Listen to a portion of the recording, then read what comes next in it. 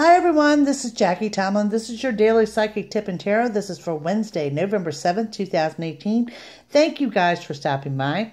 I want to say today is a day about endings and closure and keeping things positive. And what I'm seeing here is there's something that you're not happy about. You need to let that anger go.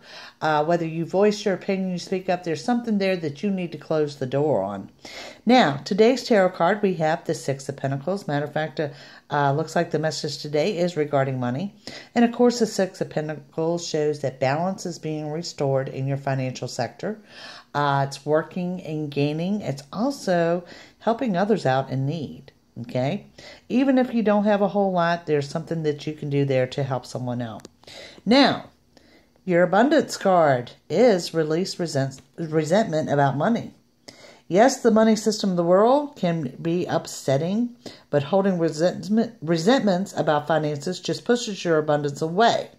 Instead, see money as a tool you can use to better the world, and this shift will help attract support and golden opportunities. Heavy message today coming in with that Six of Pentacles. Help others out. Know that you will be provided for and taken care of.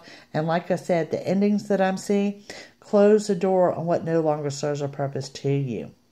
Thank you guys for watching. If you're seeking a psychic reading, contact me at JackieTomlin.com and have a great day.